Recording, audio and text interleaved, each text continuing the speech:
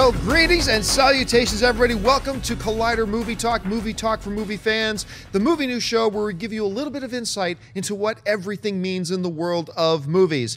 I am Ashley Mova. No, I am not. I am Jon Campea. Of course, I'm the senior producer over here at Collider Video. And the reason we have no Ashley, the reason we have no Sinead, we needed a little bit extra space today because it is the OG crew here at the table today. With the four of us back together again for the day. I'm going to start, instead of on my left, I'm going to start sitting right over here on my right. She is a screenwriter, filmmaker, world traveler, former senior editor at Movie News. Miss Amirose Eisenbach is here. Hey. I miss you guys. It's so nice to be back, and your dig's a little different looking. But yeah, I missed you guys, and back from my adventures. Good to be home. Very green. It's very green now. Of course, sitting over there in the end is, of course, we had to have all the OGs on the table today. Mr. Dennis Zen. Yeah, I'm so happy the OG crew is back. It's been a long time. It's like we were taking a time machine going back 6 months or something like that. That's right. Sitting over here on my left, of course, is Mr. Jon Schnepp. Yeah, we're talking about the 1920s, see? You'll understand what we mean by that a little bit later. All right, folks, since the people who are actually really good at this are not here today, I will be reading the stories today. So bear with me as I struggle through it. Let's get to topic number one. First item today. With the 2017 Wonder Woman movie set to go into production in the next few months, reports have emerged that acclaimed cinematographer Hoyt van Hoytma, who served as the director of photography for such films as Interstellar, The Fighter, and the upcoming James Bond film Spectre, has joined the crew.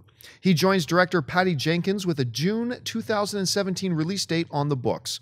Dennis, do you like the addition of Hoytma as the cinematographer for Wonder Woman? I think it's a fantastic choice, especially he's most known for filling in for Wally Pfister, who went to go do Transcendence. Because he usually does Chris Nolan's film. You know, a lot of directors usually have one or two cinematographers that they use, and Wally Pfister is like almost exclusively with Chris Nolan.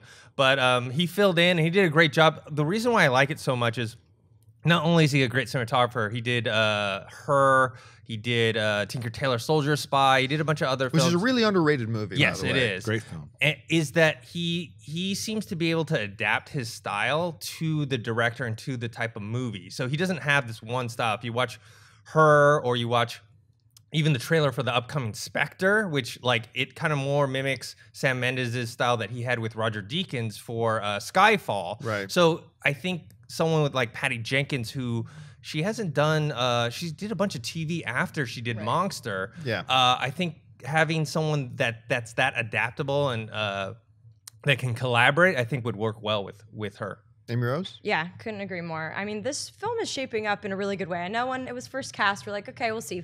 Wonder Woman being on screen made me extremely excited. But I got to tell you, after seeing Gal Gadot in Batman v Superman just a little bit, I'm a believer now. I really am. I think in this universe, she's going to perform. And getting a world-class cinematographer like this to really shape the sequence and make the time period come alive is what you need. I think you nailed it, because you look at Wally Pfister's resume, and he's really good at the big budgets. I love him, granted. And I'm not going to give up on him because of the one dud of his directorial efforts. I still think he has talent. But, I mean, Hoyt, great name, by the way. He looks like he's from Game of Thrones in that picture as well. But I just think this is exactly what you need. Regardless of a smaller budget or a larger budget, he really knows how to make the atmosphere come alive, and that's what you want for a film like this. So I'm really excited about it. One of the things that we've seen in Hoyt of the House Hoytma is that, you know, he can do the intimate. A lot of people think when they think of a good cinematographer, they think of how well they do the big grand sweeping shots. Find me a cinematographer who is really good at bringing the close, intimate scenes to life. And you got a winner. You mentioned Tinker Tailor Soldier Spy, Her, things like that. So we see that in those types of things. You see him work with a visual effects heavy kind of situation in Interstellar and make it, you know, contribute to making it feeling sweeping and epic and all that kind of stuff. You're right. He's flexible. He's adaptable. He can do a lot of different things. And as Amirose pointed out, a lot of us forget that this is going to be somewhat a period piece, at least in some parts of the movie.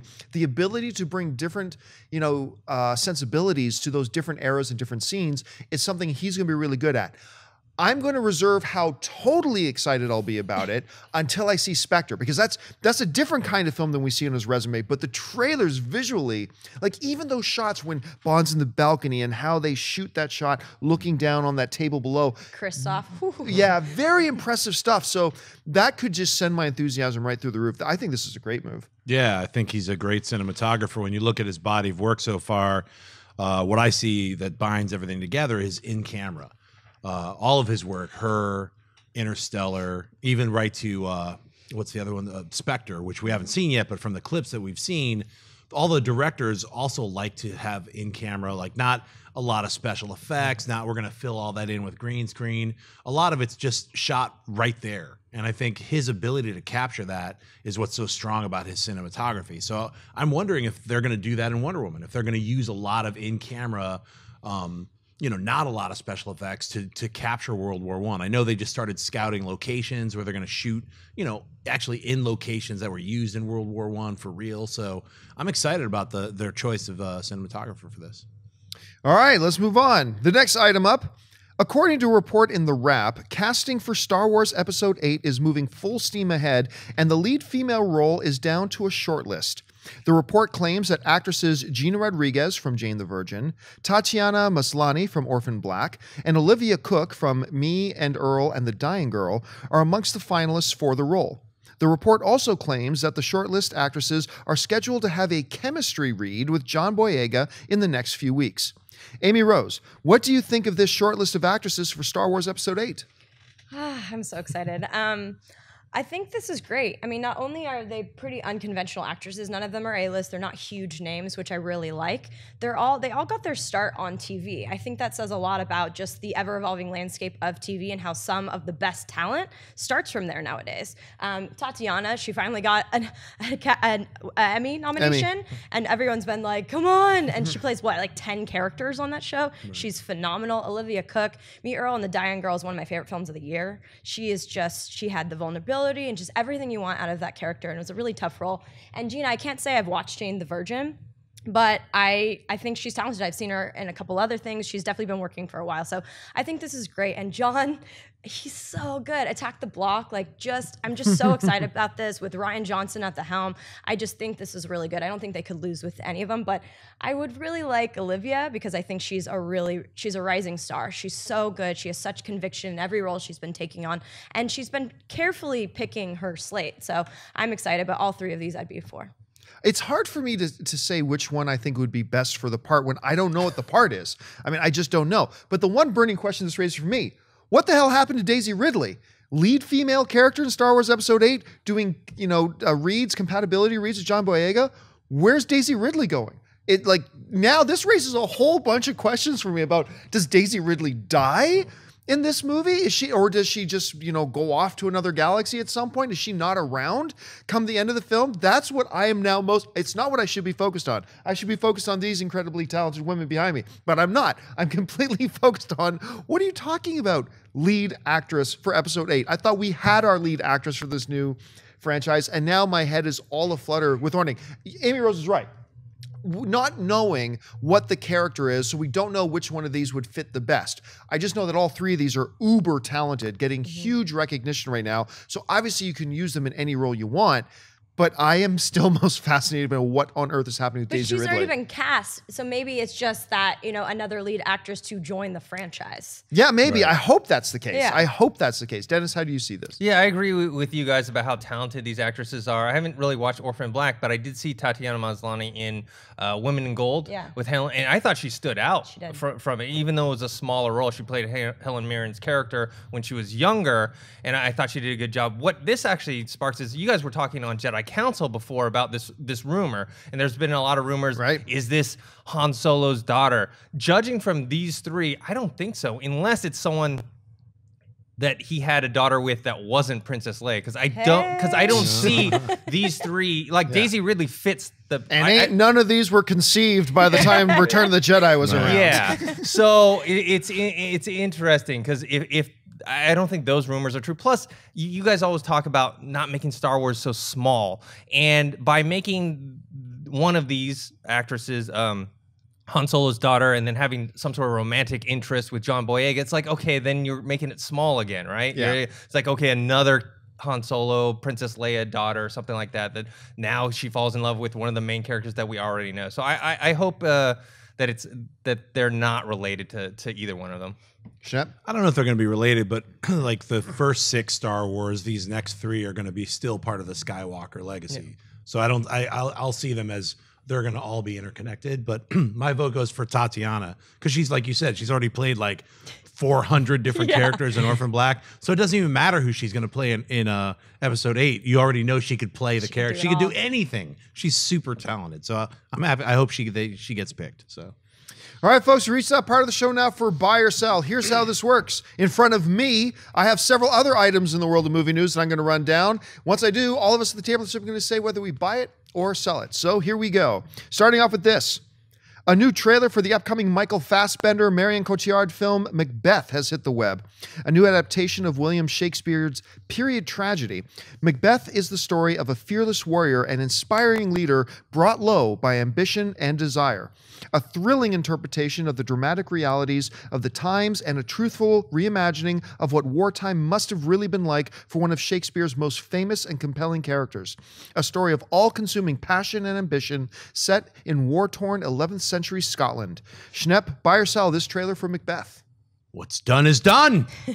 Cannot be undone, or something like that. I buy it. I love Shakespeare, and this just is so exciting to see these amazing actors. Marion Cotillard, Michael Fassbender, this crazy director, whatever this trailer looks dope. It looks amazing. It looks like everything. I love Shakespeare because it's so ultra violent and strange. I mean, Shakespeare really is like weird theater to me. You egg. You know, last time you ever hear somebody call somebody an egg? How dare you? Yeah, how dare damn you? spot. But yeah, I cannot wait to see this. And it's Shakespeare's always a couple years. Every couple of years, somebody does a Shakespearean adaptation. And recently, we've seen a lot of different Shakespearean adaptations done in different time periods, like Coriander.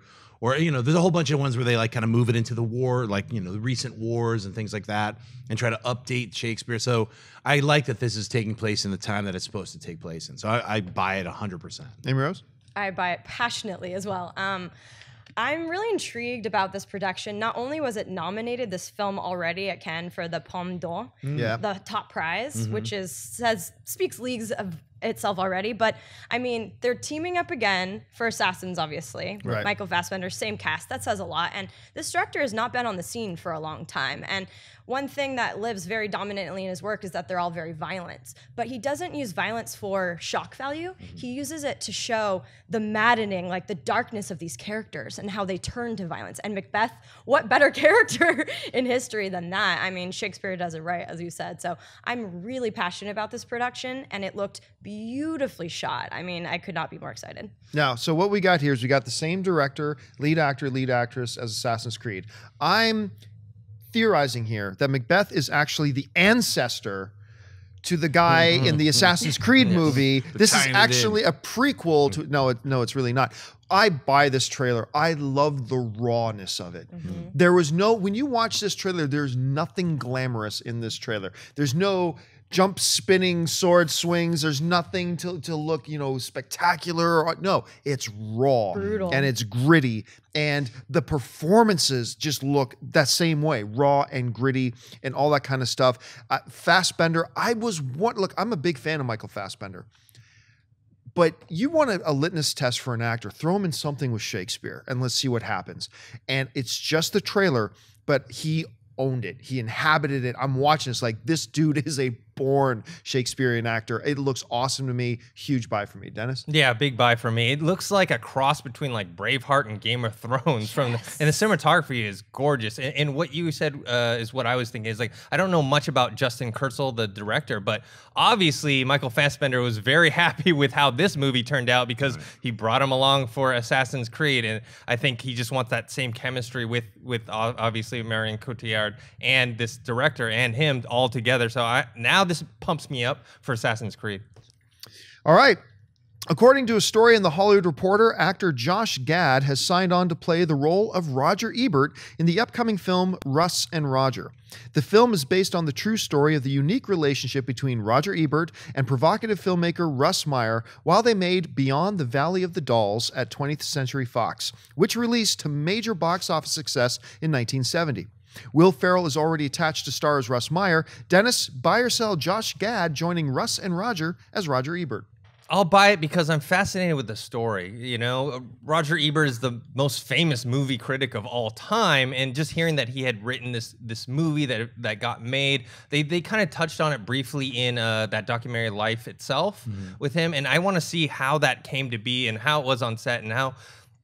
You know, because there's different takes. Like some people are taking like, oh, that movie's terrible, or maybe it's actually kind of more of an inside type of like comedy, a satire on those type of movies. I don't know. I want to see this movie. And Josh Gad, to me, I remember when he first came out, I thought he was like a poor man's Jonah Hill. But lately I've seen him more and I've enjoyed him, and I've seen that he has a different vibe than that. He just recently, they canceled that show, The Comedians, that he did with Billy Crystal. It's like, he must be good enough if he's on a show with a legend like Billy Crystal. Canceled. Yeah, it was canceled. But I liked it. I didn't watch all of it, but I watched enough episodes to realize, hey, he's actually a decent He's getting comedian. good at getting his shows canceled. He also had that one where he's like the president's son. 1600. That was terrible, though. Yeah, but he wrote that too. I think. Did he? Yeah, I believe he was like the writer of it. He keeps making fun of that show in The Comedians too. Like they always reference it. He always trying to give Billy Crystal like DVD copies of it and stuff like that. Yeah. That's cute. That's great. Amy Rose? I'm sorry, Josh. I gotta sell this for now, and it's mostly because of how much Siskel means to me. I grew up on Ebert on Siskel and Ebert at the movies. That is why I wanted to be in this industry. I would watch it with my parents, like this, so close to the TV, and just be so excited at them debating and being so passionate about film. That's honestly why I'm here. So I'm just really protective over his legacy. I thought Life Itself was, I cried. It was so touching. It was, for those who don't know, like the rare disease he got, like it was a very brutal ending to his life. But he was one of the most profound and prolific people in film that we've ever had. So I'm not saying that he can't do it, but Siskel was the one with the comedy, and Gene was not. He did not. Excuse me, I keep combining their names. Roger was not. And so Josh is going to have to play it pretty straight. And I'm not saying he can't do it, but he would not be my first choice. So I'll be optimistic cautiously, but for now I'm going to sell it until I see more. Roger Ebert, I say this a lot on the show, Roger Ebert is my all-time favorite film critic. And I very rarely agreed with him. I actually, at least 50% of the time, I thought he was off his rocker. But the key, for me anyway, of a good film critic is not the critic who says things I agree with. It's the one who really articulately says what it is and explains why it is they think the way they think. Because that helps me understand why I think the way I think. That's the mark of a great film critic. And he was a great film critic. And I loved him. I got to sell this. And I reserve the right to withdraw my sell later on. The reason I sell it, number one, I have not yet been impressed with Josh Gad. Was he fine as the voice of Olaf in Frozen? Sure, but that's going into a sound booth for a couple of days, whatever. That's different from bringing a full performance. And in no disrespect to true voice actors, I'm just saying it's a little bit of a different thing. I'm a little bit worried of a 21 Jump Street approach to this. Josh Gad, Will Ferrell, it feels like a raunchy comedy. And that might not be the way that we have seen that Will Ferrell can do straight drama. Yeah. And so there's totally possibility for that. So I'm going to give this a sell based on my fear that they're going to go to wah, kind of thing with it. Because I don't want that. I want to see a really cool, with humor, story of this, Dolls movie. I want to see that. If they do it, I'll withdraw the sell. But for now, it's a sell. I'm going to enthusiastically buy this for many reasons.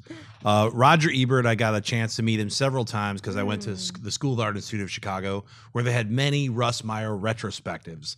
And Roger Ebert would come and actually talk about the films after they would show them. I'm so jealous. Not only the ones that he wrote, he was also ghost wrote a couple, and he's really good friends with Russ Meyer. Russ Meyer even came to the Art Institute. So let's just clear the air. I love Russ Meyer films. They're really funny, they're really raunchy, and that Roger Ebert helped make one of the craziest, weirdest films, Beyond the Valley of the Ultra.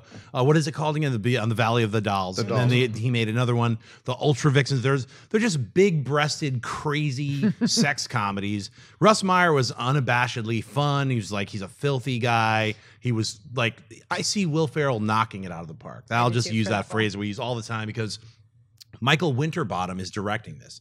Now, Michael Winterbottom is not cut from the same cloth as Adam McKay. So this is not going to be a film that's like a raunchy comedy, like a 21 Jump Street or anything like that. It's actually going to, my opinion of it, after looking at, you see the body of work that Michael Winterbottom's done, it's going to be actually kind of a serious kind of look at these guys' friendship and the way they work together, making this crazy film under a giant studio, basically saying, we're giving you a ton of money to make a really weird, crazy sex comedy. Yeah. So I think Josh Gad is also a really underrated actor because he hasn't gotten the thing that will actually put him over the top. I think him playing Roger Ebert will put him over the top. I saw him in Book of Mormon where he first came up, and he was incredible in that role. The guy can sing. He's a really good actor. I think he can sing. Yeah. I heard him do some stuff for some advanced stuff at D23. They showed us clips of him and Luke Evans. Since they couldn't show us a trailer, but they had him and Luke Evans sitting together, starting to sing "Oh What a Guy That Gaston," and the two of them sang it together. Gad can sing. Oh yeah, no, like not just oh yeah, that's an actor and she sings. Oh, she can sing. No. Josh Gad can sing. No, I mean the Book of Mormon's a musical. I don't think and he was one of the leads. I never saw it though. Yeah. No, I'm just saying, give credit where credit's due, man. That dude's got pipes. Did you see "Wish I Was Here"? Zach Braff's film. Josh Gad played his brother. That's right. Yep. And he actually was really solid. I don't think he can't do it, but again, it's the role. Yeah, no, I saw Gardens, the first one. Garden I didn't State. see the sequel. Yeah. But so I buy this for all those reasons. And I think this will be a really cool way for a lot of people who didn't know Roger Ebert's other side and just knew him as a film critic. He's one of the most incredible film critics ever. But this is this other side of him that he truly loved and no one really knows about it. So I'm looking forward to seeing people embrace this weirdness. You brought up something else that reminds me of a reason to be enthusiastic about this. The background to how Valley of the Dolls came out is actually fascinating. The reason it even got made in the first place, with how did 20th Century Fox start working with a guy with the reputation at the time of Russ Meyer? 20th Century Fox had gone through a series of bombs. They were financially really hurting, and they thought we need to try something different. They turned to Russ Meyer, and Meyer's like, okay, yeah, I'll do it, but only if I can get Roger Ebert, who was one of the only film critics to ever give his film a positive review. It's like the story is actually really fascinating. So that's something to keep your eye on as well. All right, let's move on. Next up, as many of you know, Matt Damon is currently preparing to return to the role of Jason Bourne in the upcoming Bourne 5. Now, according to a report in Variety, we know who will be hunting Jason as the film's antagonist. Veteran actor Vincent Cassel. Cassel has enjoyed most of his success in European cinema, but is also known for his roles in American films such as Black Swan, Eastern Promises, and the Ocean's 11 series. Amy Rose, buy or sell the addition of Vincent Cassel as the villain in Bourne 5? Big fan. I think Vincent, I think Vincent is extremely talented. He usually plays a side supporting character, which I guess he will still be, but he can be very powerful. He does play the villain a lot. I really liked him in Danny Boyle's Trance as well, but he's just got this dynamic presence on screen, and he's very believable. He really loses himself in the role.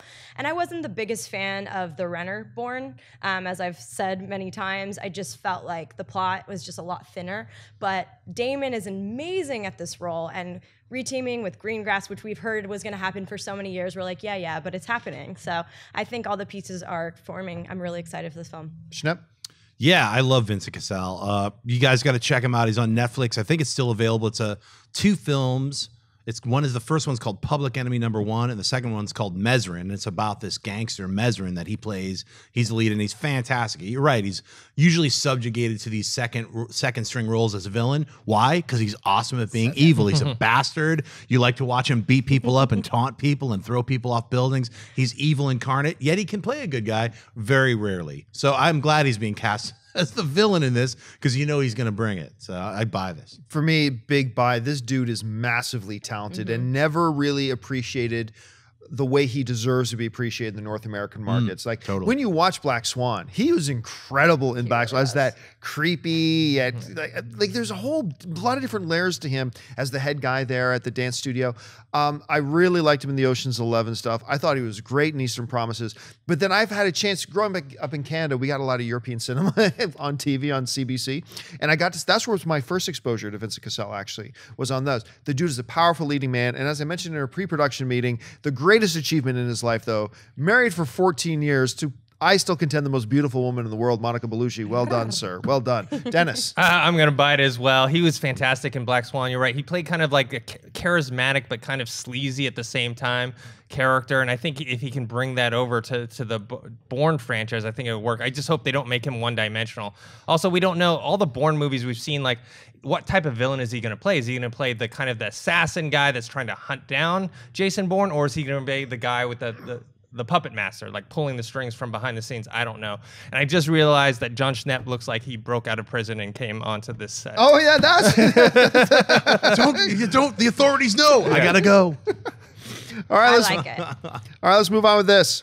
According to reports, Thor and Cinderella director Kenneth Branagh has signed on to direct the upcoming Disney Weinstein film Artemis Fowl, based on the successful book series. Artemis Fowl is about a 12-year-old Artemis who is a millionaire, a genius, and above all, a criminal mastermind. But Artemis doesn't know that he's taken on when he kidnaps a fairy, Captain Holly Short of the Leprechaun Unit, to harness her magic to save his family. Schnepp, buy or sell Kenneth Branagh directing Artemis Fowl. I know nothing about Artemis Fowl. When you said leprechaun and I read that, in my mind I said, boo. That's what happens when I hear something that bad and corny. Let's force these together. Anyway, I know nothing about it. It's a book, you say? Yeah, it's a series of books. Oh, a series of books. It could be fantastic. I buy it only on the strength of Kenneth Branagh. Like we were talking about Shakespeare before. That man knows his Shakespeare. He brought it heavily in Henry V, in Hamlet. So, and also he's a great director. He did Thor. So you bring this guy on to anything, there's a couple of misfires there, like Frankenstein, but everyone has their stumbling blocks. So this guy, he can't really do no wrong as far as a director. So I think even with the corniness of Artemis Fowl capturing a leprechaun from the unit of fairy spies or whatever, I don't know. I didn't read it, but he's going to bring something to it filmically. So that's why I'll buy it. I'm going to huge buy this, not only exclusively because of Kenneth Branagh. The background, all the stuff that you mentioned, but even more modern. For a long time, Thor, the first Thor movie, was my favorite of all the Marvel standalone films. I love that first Thor and what he did with that. And what he did with Cinderella is nothing short of amazing. Disney's had, up until Cinderella, had a bit of a hard time with their live action adaptations. I didn't think Maleficent was very good at all. Their Alice in Wonderland first one I thought was terrible. He came along, he breathed such life into Cinderella. I loved that movie and what he did with it. And to see what he can now bring into something like a children's novel series, it makes me excited. I think it's going to be really good with him at the helm. So for me, it's a buy. Also buy. I'm not familiar with the property either, but I do think we need more fantasy in this world if done well, and he has that sensibility to him. I mean, he's an amazing actor, producer, director. He can do everything. I also really like Cinderella. When they were making it, I was like, all right, whatever, but it was charming, and because he's such a good thespian, because he really is, he really brings these performances out of his actors, and I'm really excited to see his Hamlet as well, because they're making a film version of him acting as Hamlet and also directing it. Not the film, whatever. And I think that this project sounds really exciting. Thor was also one of my favorite standalones, and he's just got it. So it could be really fun. A little cheese ball, but that's okay with fantasy. Sure. You kind of give up, Dennis? I buy it for the same reasons, Kenneth Branagh. I mean, I didn't know this property at all. When I heard it, I thought it was like an animated duck cartoon series or something like that. But then when I read a little more about it, a young criminal mastermind, I haven't really heard that before. So that's an interesting take. Hopefully they don't make it too much like Maleficent, where it's like, oh, he's really a good guy. Misunderstood. Yeah, hopefully he actually is a bad guy. And I think Kenneth Branagh can do a good job with it. You raised a great point about how Kenneth Branagh, because he is also such a world-class thespian himself, Shakespeare background, all that kind of stuff. You're right. He brings that great stuff. I remember we were talking to Cate Blanchett about Cinderella, and one of the things she said was that she has never in her career, this is Cate Blanchett, been challenged like she was on Cinderella because she's got Kenneth Branagh, another world-class actor who's also a world-class director. And just to see what he might be able to do with this. And I didn't even think that Jack Ryan movie he did was all that bad. It wasn't as good as I was hoping it would be either. Not nearly as good as I was hoping it would be, but I also didn't think it was all that bad. All right, folks. Well, it's Wednesday, which means it's time to feel a little bit old. It's time for Rewind, when we look at the films that opened 10 years ago and 20 years ago, of course, brought to you by our friends at AMC Theatres. So let's go down the list. Celebrating their 10th anniversary of release this week, the Nick Cannon classic, Underclassmen. Oddly enough, to celebrate the opening of Transporter Refueled this week is Transporter 2, opened 10 years ago this week, and the Ralph Fiennes film, The Constant Gardener, opening 20 years ago this week. The film that all of us have seen at least 7 times, the Mark Harmon, Joshua Jackson classic, Magic in the Water. I'm kidding, none of you have seen this film. And, of course, the Christopher Walken, Viggo Mortensen, Virginia Madsen film, The Prophecy, which I do remember opening in theaters. Schnepp, let's start with you. Which of these films stand out to you? Well, several of them. I love The Prophecy. Yeah. I absolutely love that film. It was so much fun. The less said about the sequels of The Prophecy, the better. But The Prophecy itself is a really fun take on the angels fighting the angels, and, you know, we're not done with heaven yet. You know, this whole, Christopher Walken playing Gabriel, just incredibly fun cheeseball horror at its best. The other one that sticks out to me is The Constant Gardener. Fantastic film. You want to see a depresso film? Check out The Constant Gardener. Get depressed, son. Powerful, though. Yeah, very powerful. Rachel Weisz is also in it. It's a great film. It's a probably underrated film because it should be talked about more now than before. And then I guess the last one for me was Transporter 2. A lot of fun. I had forgotten about the Transporter 2 because, it's 10 years ago. You're like, all these action films with Jason Statham. Yeah, he's in a car. He's saying some quippy stuff. But then I watched the trailer and I was like, that's right. It's like him with the kid. He's got to watch the kid, and there's that crazy chick who's like shooting at him. And it's like, it's really well done action scenes. And then it made me think back, oh yeah, and he's always having like these little tea time talks with that one French detective that he becomes friends with from the first Transporter. So if you haven't checked out the Transporter 2 or 1, I would highly suggest both of those. They're both directed by Louis Leterrier. Yeah. So those are really, that's what sticks out to me. Yeah, one of the ones that jumps out to me is like you, Transporter 2. I am reminded about how much of a guilty pleasure the first couple of Transporters movies are. I really enjoyed them. I had fun with them. Where that series has gone now is another issue altogether, but I really did enjoy it. But Magic in the Water is one, it kind of embodies, it was a 1990s film, granted, but it was like, it followed that formula of a 1980s, the kids got to gather together to try to figure out a way to save the community center kind of thing, right? It's about this family goes to this lake and whatever, and they discover there's a mystical creature that lives in the lake, but the mystical creature's life is in danger. Why? Because the evil corporations are dropping toxic waste into the lake. It's going to kill him. Mark Harmon, a young Joshua Jackson. It's so cornball. But honestly, it's one of those films that if you're ever in just kind of a nostalgia mood and you're home, you and your girlfriend, your boyfriend, whatever, their bowl of popcorn, want something just cheeseball that brings you back, maybe check out Magic in the Water when you get a chance. Not a great film, but it will take you back to the era. Anyway, Dennis, what stands out to you? The only one I saw on that list was The Constant Gardener. And the reason I saw it was because it was the same director and cinematography team as City of God, which is one of my favorite movies.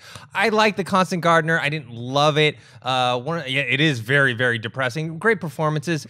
It's weird because I love the cinematography so much in City of God. They kind of brought the same style over to this movie, but I'm not sure if it works. Some of that handheld stuff, and they also saturated the colors a lot in it, and it felt more like a dream-like thing when it was much more of a serious movie. So that's what stands out to me. Rose? Definitely The Constant Gardener. Walken's welcome at all times. All times. Favorite man ever. And what was the other one? Underclassmen, obviously. I have no idea. I have no idea. I've Which never seen that launched the film. career of Nick Cannon's It's a cinematic. legacy. Yeah, Constant Gardener is definitely. I mean, Love is always depressing, so of course they're gonna. But Vice and Fiennes together talk about star power. Oh, the yeah. chemistry, the intensity. It's definitely a classic. The other ones, I can't say I've seen the Joshua Jackson film, which I feel a little sad admitting. Pacey, I'm sorry I let you down. You and everybody else. Don't worry about it. Don't feel bad about that at all. Yeah. So. I was going to say Magic in the Water. I was looking at that poster and I was like, was he sitting on a whale? Is that some Well, kind of it's, weird rock? Dinosaur. Loch Ness Monster. No, I know. And then when you mentioned that it was like some kind of Bessie little baby, and I was like, oh, I know what it looks Nessie, like Bessie from the seeing baby. all those special effects books that I would buy 20 years ago. I was like, I know what that creature looks like. Never saw the movie. Didn't even know with Magic in the Water. What is it about? What a weird 90s It's the prequel title. to M. Night Shyamalan's Lady in the Water. Right. Shamhama. All right, folks, we reached that part of the show now for mailbag. Listen, if you've got a topic or a question you'd like us to address on the show, you can just email us anytime to collidermovietalk or collidervideo@gmail.com. Just send on in your emails and maybe you will find your question on our show. So let's hop into it. We got one question today, and that question comes from, okay, hold on tight, Dan Gizwerski, who writes, I've been a faithful follower ever since I discovered the show and never miss an episode. Well, thank you so much, Dan. My question is on the upcoming movie Masterminds, starring Zach Galifianakis. The studio producing the movie filed for bankruptcy. Will this affect the movie? Will it still see the light of day? Rumors suggest it's no longer scheduled for release. The trailers for the movie looked really funny. Can we still hold out hope for this film that it makes it to theaters this year? Thank you for your time and for all the great work you do. Well, thanks so much for the question, Dan. Yeah, Masterminds, I thought the trailer, at least the first trailer, I thought looked hilarious. And I believe it's Relativity Media. That was the company that went bankrupt. They still exist, but they have gone bankrupt. Now, the Masterminds was originally supposed to come out in July, so it's supposed to be in theaters already. It got bumped to October 9th, but it is no longer on the October 9th date. As a matter of fact, it's not slated for any release date right now. It is still, the last thing I read, it's still scheduled for a October 9th release in the UK. But as far as I know, that is the only market it's opening. There is no North American release date scheduled as of right now. I hope that they find it'll get into theaters. They'll find a way. Somebody put too much money into this movie to not have it come out in theaters. I think it will at some point, but as of right now, we have no answers. Dennis, do you know anything else? I don't know anything else, but I do remember we did review that trailer on Movie Talk. I was Yes. on that episode, and I was the only one who didn't care for it. I think it was you and probably like Mark Ellis that liked it. It just didn't do anything for me, so I don't really care. And they're probably just trying to scrounge up some money to do the marketing, but now they're bankrupt, so they don't have that, so you can't get anyone to see it. So I don't know. I think it's a losing proposition for them. Amy Rose? I do think we'll see it. I haven't heard anything either. But when a film, like, look what just happened with The Green Inferno. They also had financial trouble, but it is releasing. And sometimes it just takes a minute. But Zach Galifianakis is still a star. Is that Kristen Wiig too? Yeah. I mean, both of them have star power. So someone's going to pick this up, and probably pretty cheaply since it's having so much trouble. But I do think we'll see it. It's already made. They both are very likable. And I do remember liking the trailer as well. Sorry, Dennis. But I thought it was charming. So I think we'll see it. But this is not uncommon for, unfortunately, smaller studios to have these kind of issues and then it to resurface and kind of become a very minimal bidding war. So I think we'll see it eventually, but maybe not this year in the US. Yeah, Jason Sudeikis and Owen Wilson also in it. Like, you have a lot of star power. I still remember the part of the trailer that I love the most. Maybe it's the only reason I like the trailer, but Jason Sudeikis as a hitman sitting down with Owen Wilson, his wife and their two kids says, so who is it you want me to kill?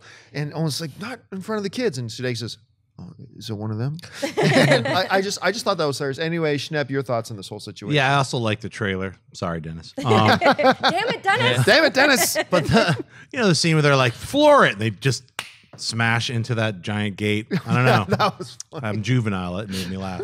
But I think it's going to get released just straight to video. I think they are going to release it October 9th in the UK, and then you'll be able to just get it on Xbox. For like $19.99, buy it on October 9th. With no marketing budget. No marketing that's like gonna the drop. interview. Pretty much. Well, Yeah. but I mean, more like a lot of these action films that you see just popping up. Like, you're like, I didn't know Bruce Willis and Henry Cavill were in a film. That looks like it's a $50 million film. It's a tax write-off because they're like, sometimes films, you're like, hey, it's a crowded summer, and then it just gets pushed off, and then there is no release date for it. So how do we get that money back? They're already releasing it all these other places. That's my guess, is that it's going to just show up on, and which is not a bad thing. No. I mean, that's your second market. So Look at Serena with, remember, Bradley Oh, Cooper? yeah, It yeah. kept getting delayed and delayed and delayed, and then boom, it's on Netflix. I'm like, oh. yeah, that was quick. Did that happen how'd to that Barely happen? Lethal? Because I don't remember ever being in yeah. theaters, Yeah. and then it just popped up on my Amazon Prime. I was Well, like, yeah, Yeah. Barely Lethal. It like played on a couple of screens, and then right up Z for Zachariah, same thing. That it is released like on like solid film, though. You guys should see eight it. theaters. It played in, then it's jumped up on my Roku. So I guess they didn't have faith that they could market it. I don't know. So Wow. we see this happen every once in a while with big name stars, Yeah. and it doesn't get much bigger right now than like Margot Robbie, Chiwetel Ejiofor, and it's Chris Pine Chris is in there Pine. as They're well. literally So the only 3 actors in the entire film. Yeah. There's no extras. It's like post-apocalyptic. It's really interesting. It's slow, but you guys should check it out if you have a chance. It's good. all right, folks, that'll do it for this installment of Collider Movie Talk. Thank you so much for joining us. Listen, don't forget, lots of great films playing over at our friends at AMC Theaters. Head on over to www.amctheaters.com for all of your theater, showtime, and of course, your movie ticket information. Want to keep up to date on everything going on here at Collider Video? Make sure you subscribe to this YouTube channel. We got Movie Talk, Heroes, Jedi Council Mailbag, and we've got our Recap Show Network launching here in the next few weeks. Keep your eyes open for that. Make sure you follow Collider on Facebook. Make sure you follow us on Instagram as well. You can follow us at Collider Video. We're all over the social media space. I want to thank the people sitting at the table with me. I'm going to start right here to my left. Mr. Jon Schnepp. Schnepp, where can people find you online? Well, you guys can find me on Twitter and Instagram, just at Jon Schnepp and at TDOSLWH. It's been fun doing the show with the original OG squad. You can find my film, The Death of Superman Lives, What Happened, just by going to www.tdoslwh.com. Get a digital copy or buy the Blu-ray and support an independent film. And of course, sitting over there at the end, Mr. Dennis Zen. Dennis, where can people find you online? well, Schnepp, the police are going to come here soon and bring you back to I'm just prison saying, pretty soon. support an independent You know, film while Orange I'm in is prison. the new Yes. orange. Yeah, me and the guy from John the other Schnepp place. is the new black. Jon Schnepp is the new You can find me on Twitter at ThinkHero, on Instagram, Dennis.tzng. And also want to let you guys know that I just posted my latest sketch parody. What is it? The Secret Behind Why Fantastic Four Sucked. And you can check it out on my YouTube channel, Think Hero Pro. And I saw it, and it's really funny. You got to make sure you check it out. Awesome. And of course, sitting in this chair right next to me, stranger, world traveler, writer, soon to be hopefully director, Miss Amirose Eisenbach. Amy, I do hope you come back again soon. Absolutely. I Amy miss you Rose, guys. where can everybody find you online? On Twitter at Amy Rosie, Instagram, all that deal. I am about 60 pages into my feature, which I plan on producing, directing, and scoring. So yeah, long road ahead, as Schnepp can confirm. Takes a long time, but I'll be doing a couple shorts and stuff in the meantime. So stay tuned. Thanks for having me. Thanks for being here. And of course, you can follow me on Facebook or on Twitter. Just follow me at Jon Campea. That'll do it for us, guys. Thanks so much for joining us for this installment of Collider Movie Talk. And until next time, bye-bye.